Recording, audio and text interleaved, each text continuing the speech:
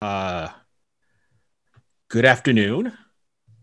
Uh, Welcome to the second afternoon session here for the ATD Houston Conference 2020. Um, I will be your speaker for this session, Manuel Miranda. Everybody calls me Manny at the end. And I am the owner, lead consultant of Accendi Learning, and the principal managing partner of ChangeBridge, an organization that I partnered up with a gentleman named Malcolm Ryder out of Oakland, California. And we are looking at how to produce change uh, as part of our services. Today's session is about assessing organizational culture for producing change. We've had a few topics here in the past couple of days, talking about culture, talking about change, the human side of change, and to me, that is key in helping to produce change. At ChangeBridge, we don't talk about change management. We talk about change production. You produce the change where you want to move from the current state to the future state. And we believe that if you understand your organizational culture, you can produce that change that you're looking for. So I want to start this session today, and I want to talk about a story. All right.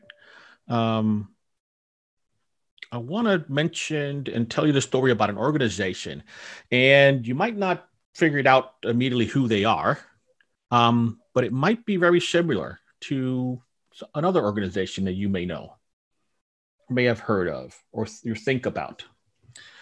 You see, this organization from the mid 80s until 2015 has been award winning. They've achieved the highest rankings, have met their organizational goals. They do everything right as far as what they were meant and built to do. Well, that all happened up to 2015. But in 2016, their competitors adjusted. They were disrupted. And it was the first time in over 20 years that they did not reach their operational goals. Their business success wasn't there. So they sat back and they said, you know what? We have been the best at what we do for so long, and now we're not. How do we get back to that? So they knew that they had to change in order to gain that success again. But, they talked about, what are they going to do? Right?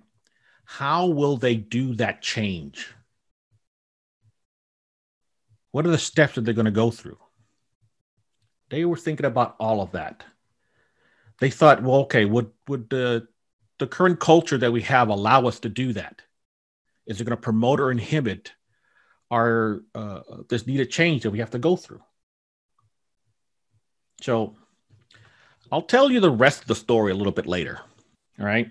But let's talk about what some of that uncertainty that occurs when it comes to change.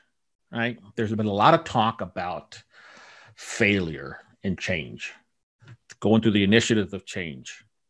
One of the things is our speed to adoption reasonable? That 2 out of 3 change initiatives or transformations actually fail or don't meet their goals. 60 to 75%. All of these numbers are being thrown out there. And whether they're true or not, right? Some people say that, yeah, these are correct. There are others that say, no, that's not valid, and there's no research to back these claims. what we know over at ChangeBridge is that we say, you know what? Unless you define your goals and make them measurable and determine the criteria for that, how do you know that you achieve them? So maybe 2 out of 3 change initiatives do fail, or maybe 60 to 75%. We will never really know if these numbers are true. So I want to start off with a quick poll first.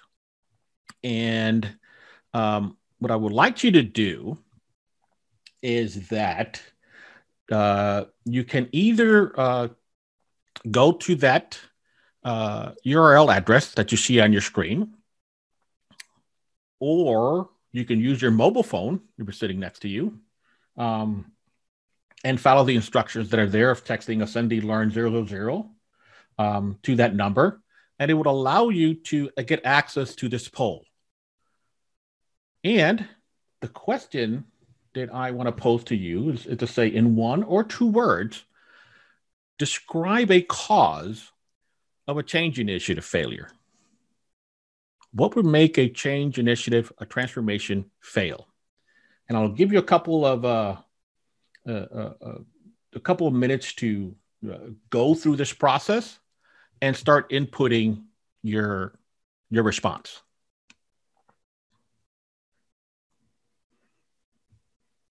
And Vivian, if you would please just copy and paste that those instructions in the chat box. So as people will start to respond to this, what will occur is that we will start seeing those words pop up on our screen.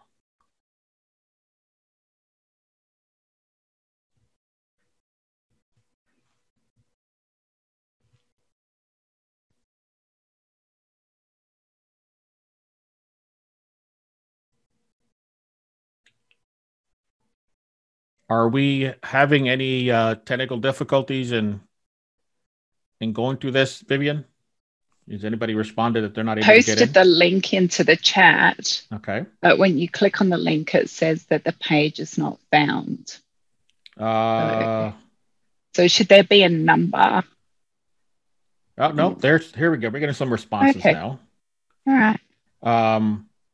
Yeah, pollev.com, Accendi Learn 000 is the URL.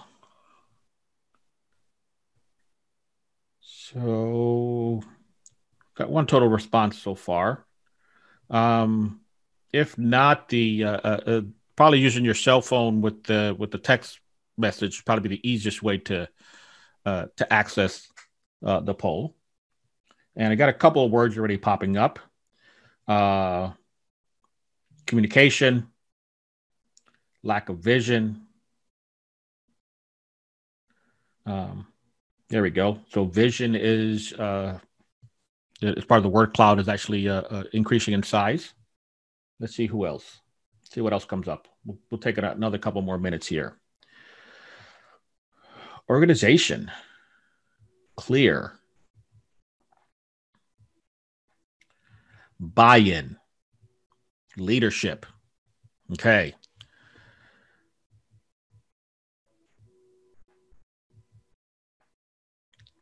The word lack. So something we are lacking in, whether it be lack of vision, lack of communication, lack of leadership,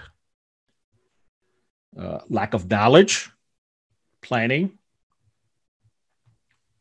Great. Let's wait a couple more seconds, see if we get another change in the results here.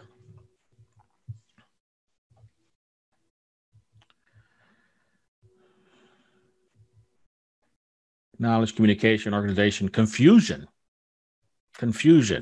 okay, which can come from a lack of communication, unclear, right, objectives, goals, right, which is something that I mentioned earlier before already.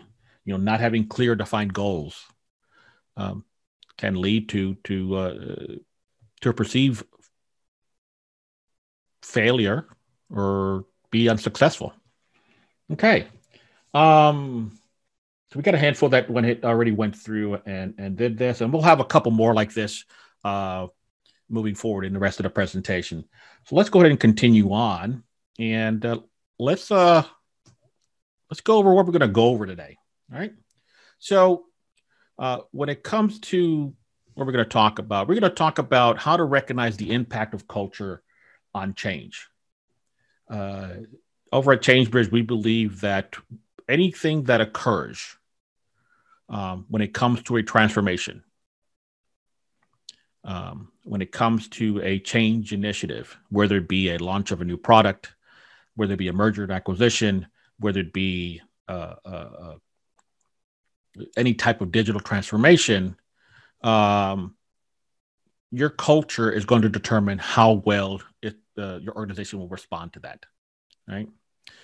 We're also going to look at key cultures, success factors for change based on their elements of the organization. And then we're going to finally look at also how this assessment, how it applies to the various models and frameworks that are out there that promote change within an organization. So we'll go through all of those in this topic today. So the impact of culture.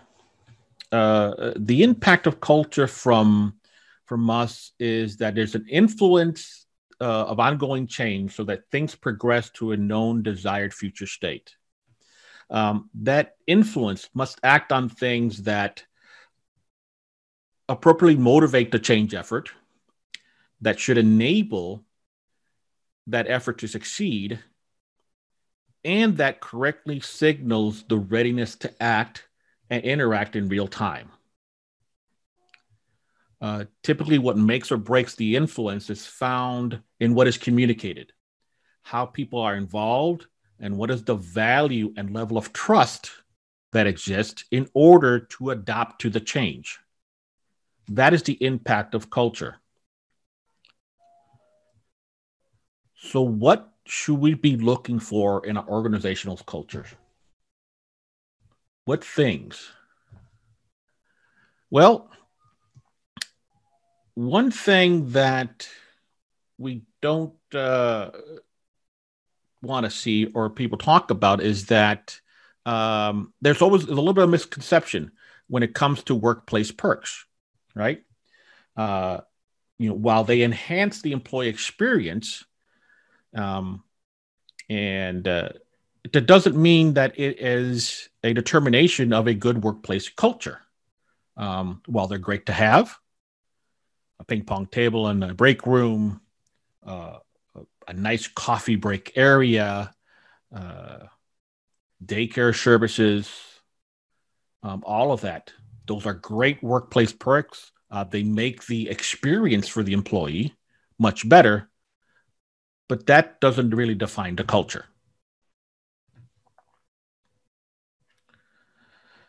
When we look at culture, it includes expectations, experiences, philosophy, as well as values that guides member behavior. The culture includes vision, it includes values, it includes norms, it includes the philosophy of the organization, it includes the experiences, as well as the expectations of that organization. Culture is based on shared attitudes, on shared beliefs, whether written or unwritten over time. And so this, having a culture that is good allows you to then enable to communicate whatever needed change that needs to come.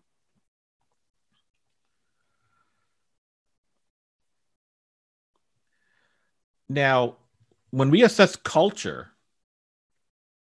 as it relates to being ready for change, there's two separate paths. change readiness looks at the systemic or the process approach of a change. While when we look at organizational culture, it gives us a view of the human side of change, that human-centric approach to change, because that is what you're changing. You're changing the values and the views of your most precious commodity, which is the human resource. They're the ones going through the change. And it helps detect that condition of what your culture and its effect on that digital transformation and change. So when we think about that, we talked about culture versus perks, workplace perks. We talked about culture and readiness, and we looked at, what does culture consist of? But now you might be asking the question, okay, so how do we do this, right? How do we assess our cultures? Well, there's many different ways to do this, but over at ChangeBridge, we came up with a way of detecting the conditions of change. And we believe that organizations have elements that are associated with it that enable change to occur if they are correct, if they are successful. So we call those change elements for us, where they're an identifiable component of that organization's makeup, of what they are. And then where for each one of those change elements, there is a identifiable success factor, which is the criteria for the success of that element. Okay. That is what we have identified over at ChangeBridge. And you probably would think, well, how many are there? Well, we came up with 12.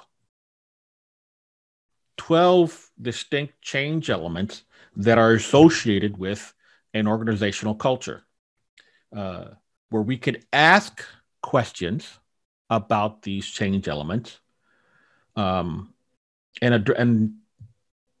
compare them to the success factor that are aligned to them and see whether or not the culture leans toward a trusting culture where change can happen. Some of these change elements out of the 12, one of them is strategy, right? In which we determine that the success factor for that is having credibility for it. Another change element is that we've come up with is called design, where the success factor for that is the scope, right? And this is where research and requirements drive that success. Another one is agility, with a success factor that is influenced by the roles and services of the systems that create sustainable capacity for change.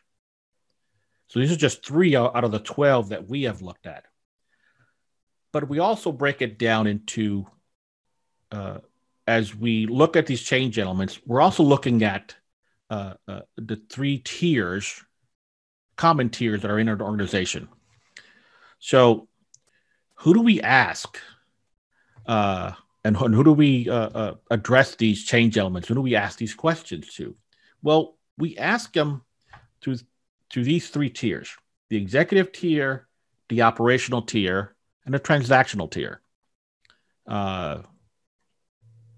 Other terms, this is your C-suite, your middle management, team leads, and then transactional being the employees.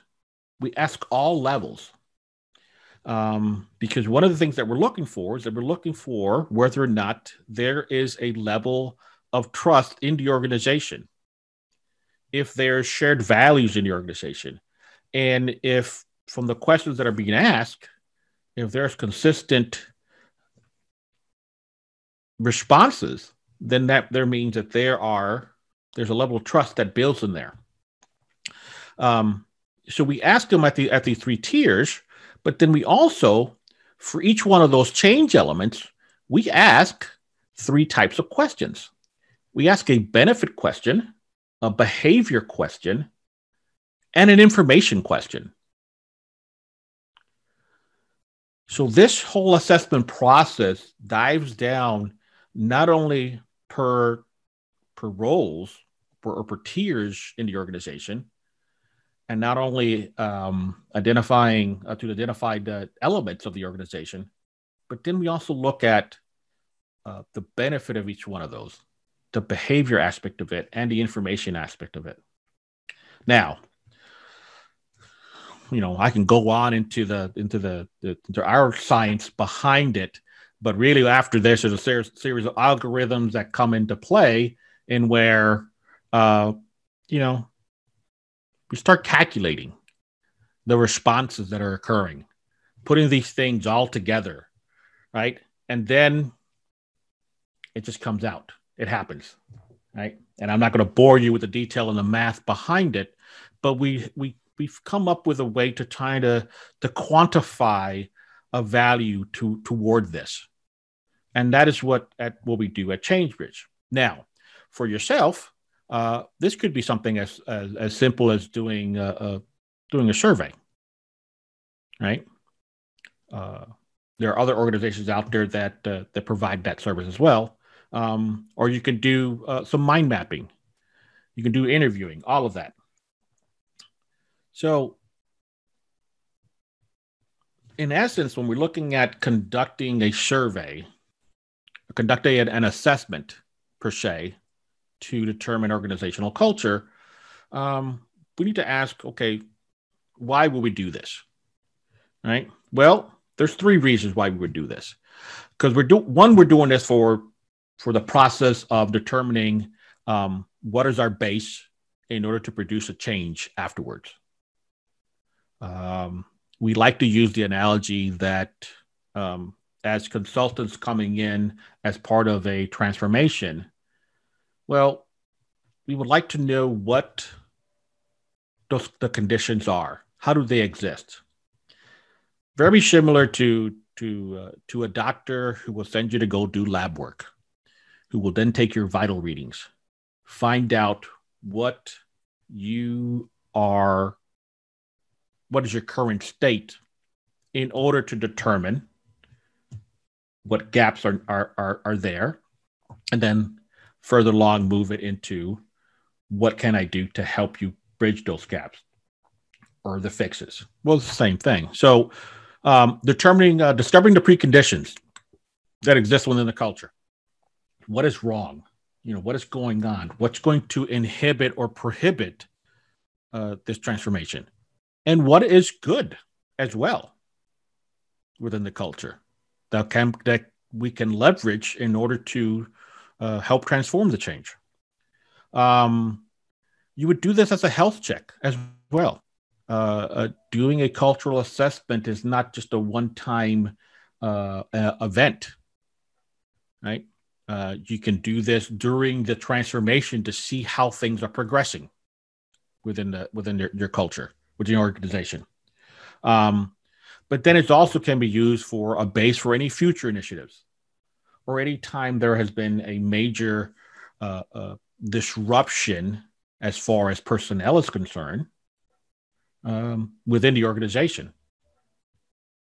Helps you determine whether or not your culture is set in order to move with any future initiatives as well. So that's the why we would do this. But when will we do it? Well, there's some common items that we would look at, right? So obviously we want to start this before or at the very start of an initiative or a project. That is the ideal state. Going through a transformation, whatever the case may be, knowing the culture beforehand gives you information that you would need to move through that transformation and hit the gaps. You can do it during the initiative or the project, kind of like that health check that I mentioned before. And you can do it as a recurring assessment. This does not have to be just part of a project. It can be something that could be done regularly to understand and keep assess of your the assessment of your culture and understand what are the changes that are going on. Because not only are organizations being affected by internal changes, right, as far as projects, digital transformation, mergers and acquisitions, and all that, but there's also external factors as well that will change an organization.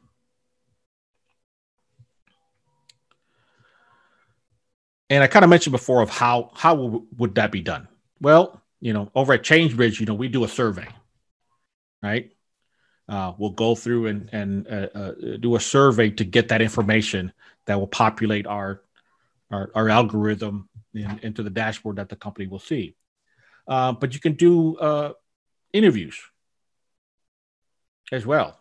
You can do an evaluation, or you can do a storming or mind mapping session to help you determine, the cultural assessment. The method that you would use will depend on, the size, scope, and the desired outcome of your initiative and the organization. For a very large organization, doing, interviews or anything like that would be too time consuming.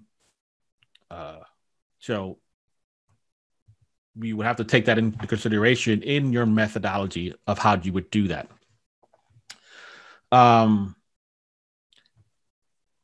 There's a few of us here, and I know that this is the Association of Talent Development, and there's been many here that have done analysis before. But I'm wondering how many of you have actually conducted an organizational cultural assessment before. Have you even considered it? So we're going to do another poll real quick, and this one is fairly straightforward, right? And you can use the same method to access this as before.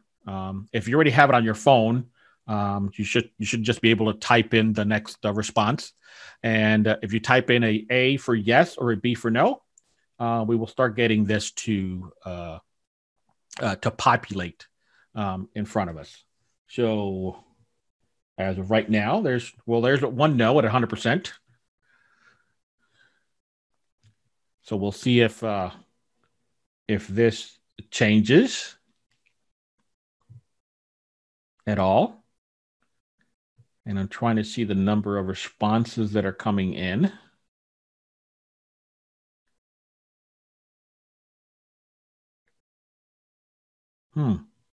So not many people have done a cultural assessment prior to an initiative. And the question there says change initiative. And the reality is that anything that we launch, any new program, whether it would be a talent development program, that is a change.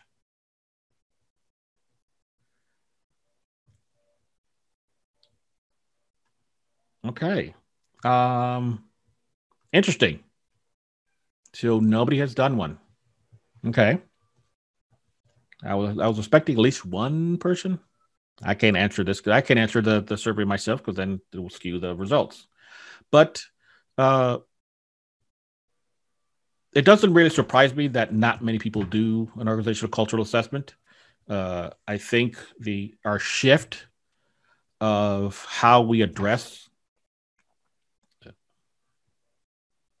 change, how we address talent development, how we address programs in an organization. This is something that I believe should be in the forefront. It gives us the gaps.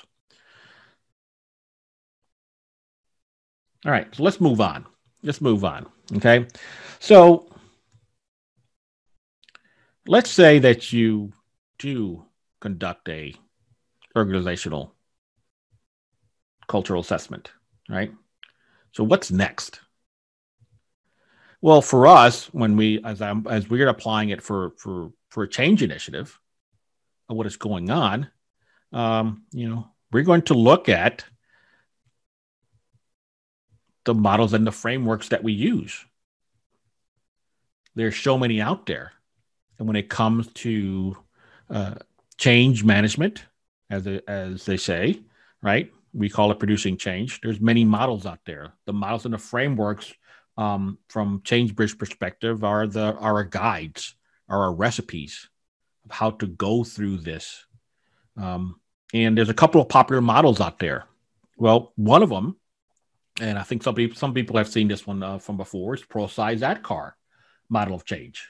A couple of sessions before this had displayed this model. And so doing a cultural assessment of the organization provides a means for us to look at the model slightly different, right? ADKAR, which is the acronym for Awareness, Desire, Knowledge, Ability, and Reinforcement from ProSci, has two stages, has two zones. The cultural assessment allows you to look at the gaps and what is needed to go to this enablement zone, because you're understanding the gaps of what exists there, so that you can accomplish raising awareness, increasing desire, and working through the organization and getting knowledge of that change, of what needs to be done, and moving forward, right? So the information that we get from the assessment provides us the fuel for us to step through this process effectively. In Kotter's 8-step model of change, right? They have 3 stages as well, in which they're increasing and going through. And for the cultural assessment, what it does is that it provides us the means for us to create the climate for change, right? Where we create the urgency, where we create the coalition, and we develop the vision and strategy to move forward. And that allows us to build the plans and means to move forward in the following steps.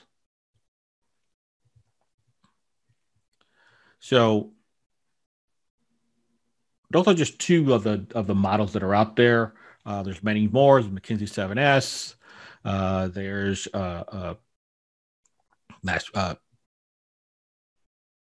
Bridges as well. There's quite a few of them out there, but it doesn't matter which model or framework you apply it to. This provides you the necessary information for you to move forward, to go through that change, to go through that process. And all of these processes have plans that are associated with it. So this information that you obtain from the cultural assessment allows you to make a good communications plan, because it'll be directed to the appropriate personnel in the appropriate language with the correct set of empathy and compassion that they need for them to understand the reason for the change and why we're doing it and how we're doing it. It'll also go into the training plan as well, help you address those gaps, finding out where that needs to move forward as far as from a culture point of view. And it also helps you into developing the plan for the evaluation of the adoption of that change. One of the things I mentioned earlier in the session was about the success rate of change and how there's an argument of how well it is. Well, sometimes I believe it's just we don't clearly define what the goal of the change is. Organizations want 100% adoption immediately. Well, that doesn't happen that way. It really doesn't. But we can, based on criteria and identifying the correct goals, can set a standard of how we're going to evaluate that adoption based on a clear set of criteria. And that cultural assessment helps us identify that. Okay, I have one more final poll to do, and then I'll stop, I promise. So, as a change practitioner, And we're all change practitioners. Whether you're an instructional designer, whether you're a training manager, where you are a talent development director, we are all change practitioners. I'm going to doing that. What prevents you as a change practitioner in completing in conducting and completing an organizational cultural assessment? What prevents you to do that? And I'll give you a couple minutes to respond via the PollEV website or on your phone.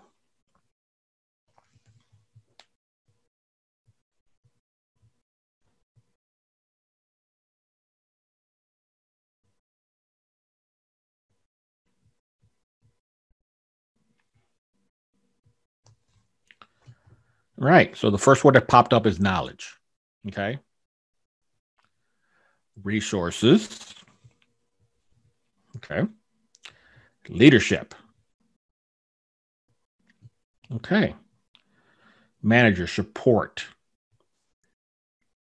Interesting. The word cloud is coming out with all of these words, and they're pretty much all the same size. So everybody's having a very specific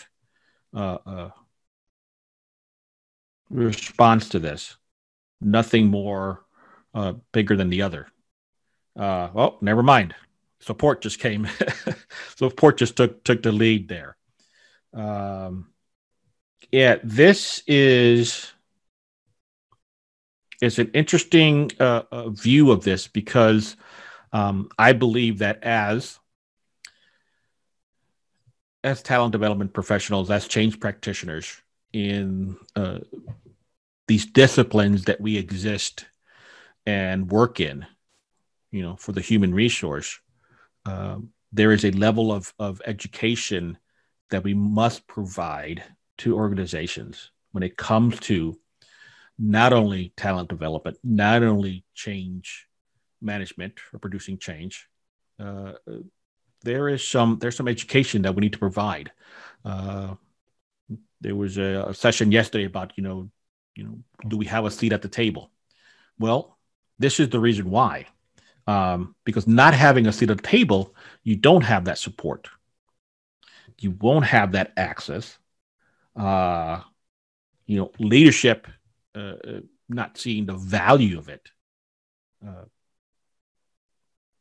can deplete the chances of doing this and providing returns for what you're doing, right?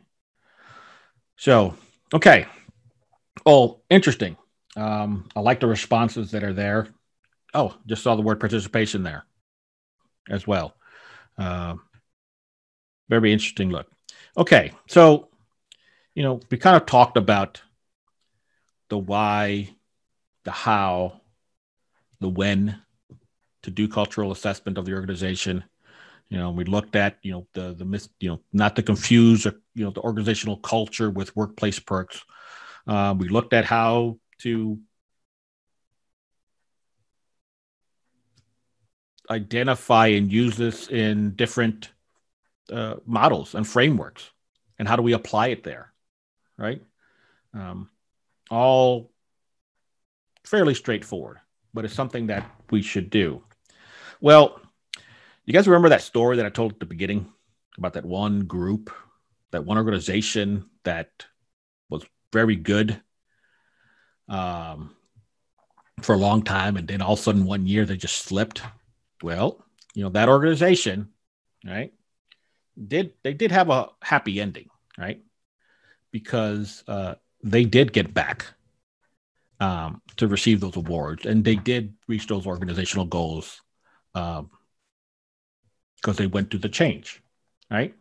And again, this could apply to any organization, but the one in particular that I took as the inspiration for this was the U.S. women's national soccer team, right?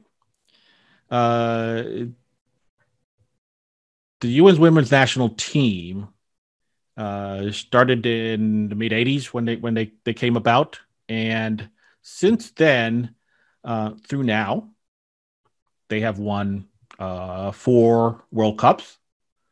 They've been ranked 1 or 2 in the world for almost the whole time.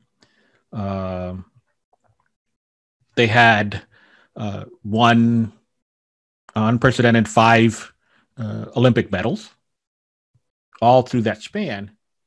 But the 1 year that they did not meet their goal was in 2016 in the Rio Olympics. The year before that, in 2015, they had won the World Cup and were ranked number 1. So in 1 year, they went from being the best team in the World Cup champions, to not even getting a medal in the following Olympics in 2016.